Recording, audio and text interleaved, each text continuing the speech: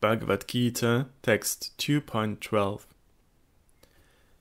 Never was there a time when I did not exist, nor you, nor all these kings, nor shall any of us cease to exist in the future.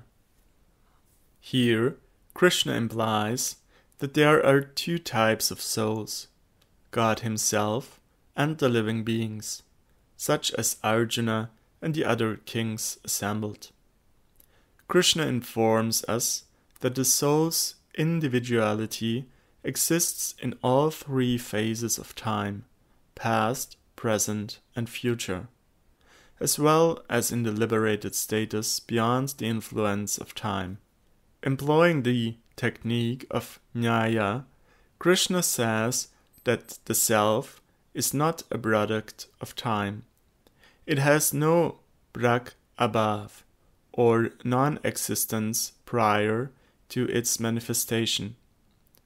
Conversely, Krischna declares that the soul is not subject to the non-existence brought about by destruction. Bhaktivedanta Swami Prabhupada comments that the individuality stressed in this verse is not relative to material embodiment.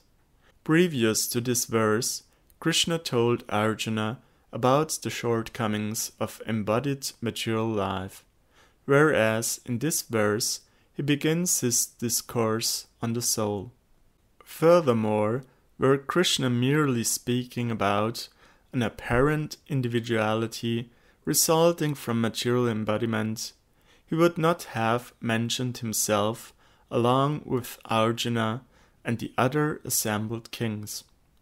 Here, Krischna affirms his own individuality, and he is not a material conditioned soul. Thus, in his opening words regarding the soul, Krischna begins to lay the foundation for eternal devotion, for the eternal individuality of the self, and God is required for reciprocal dealings in loving devotional union.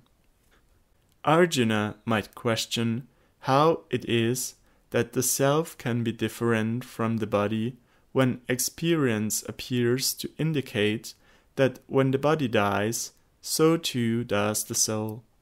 Krischna addresses this misperception with the following example from our common experience.